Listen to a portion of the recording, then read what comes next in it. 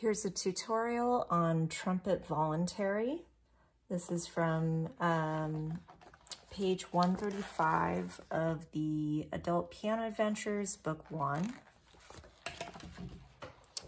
Okay, so just as a review, if we're looking at 134, they're talking about the breakdown of the G7 or 5/7 chord if you're in the key of C major.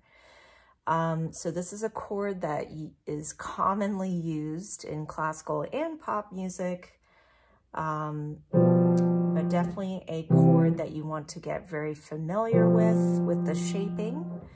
The full 5/7 or G7 chord is actually comprised of 4 notes. The G major plus the 7th. So hence G7. But there are definitely other ways that you can play this. You could play it in this inversion,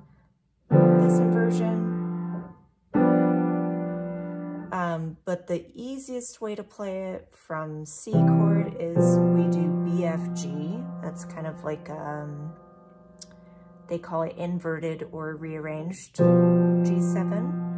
It's just way easier to get to as opposed to doing that, which is doable, but definitely want efficiency with finding different chords, especially if you're doing lead sheet, which there are quite a few lead sheet practice pieces in this book.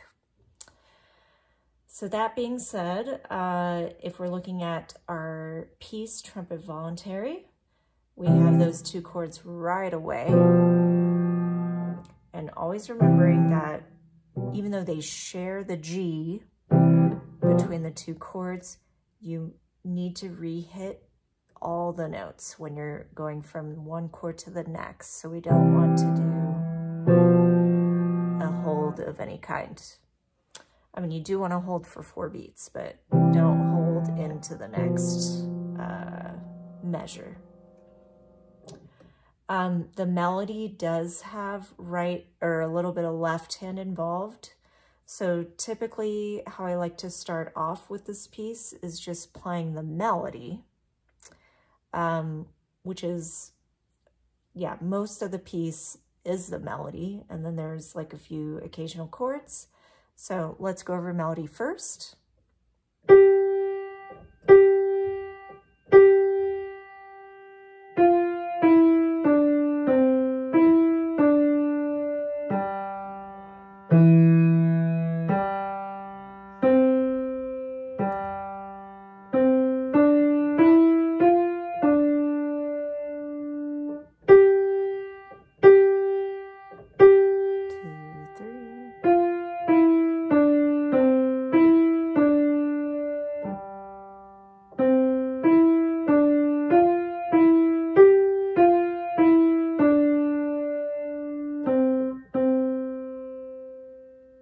So that is our main melody.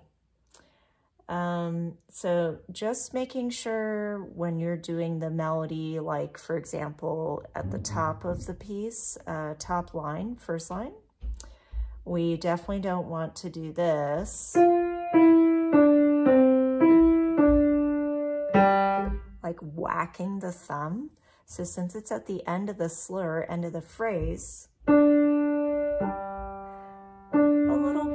less on the pinky is preferred.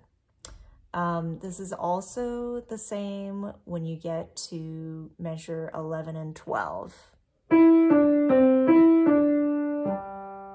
Just a little lighter touch on that left hand. Okay, and then as you heard, the melody does go into the left hand further at measure 5. Keeping that all connected.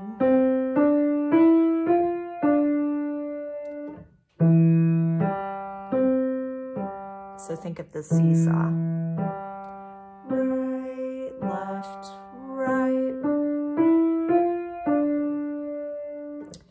Okay, the one line that might need a little more practice, and that's because of just the way it's written with the skips. So if you want to circle the skips, definitely do so at 13. So we have C, skip, step, skip, step, skip.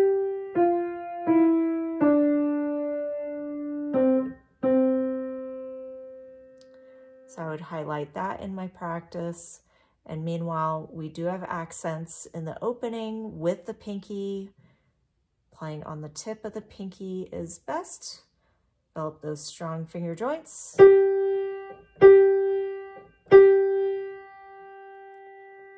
So yeah, that'll be good practice as well. So playing on the tip versus the whole pinky or half the pinky.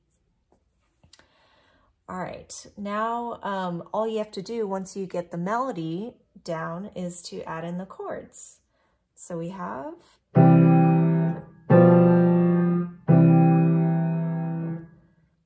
and then measure 9, same thing.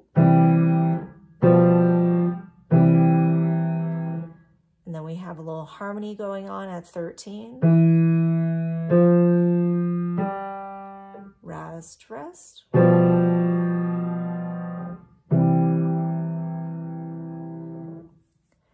All right, so I'm gonna go ahead and play the whole piece with both hands so you can hear what it sounds like.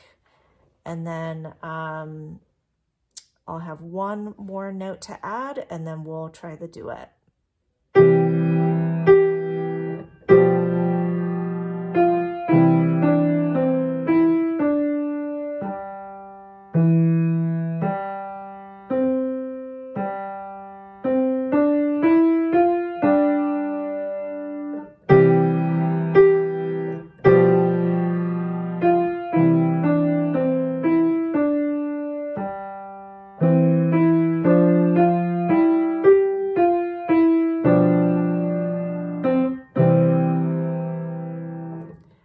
So the thing that I wanted to add is the fact that we have these half rests and whole rests written within the piece.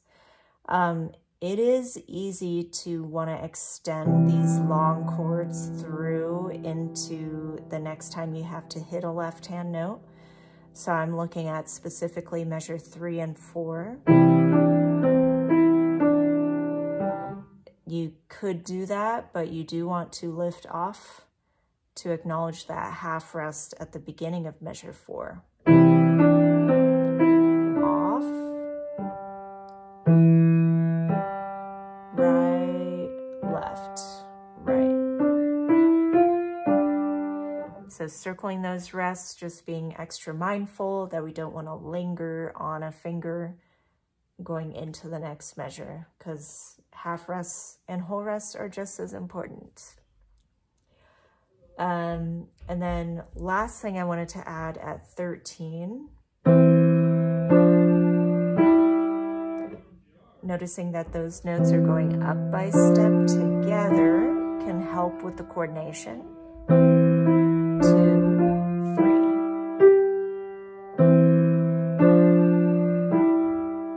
So if you need to write finger numbers there to help you, or just remember that once you get this downbeat, the rest, when you do it together, it's going up by step.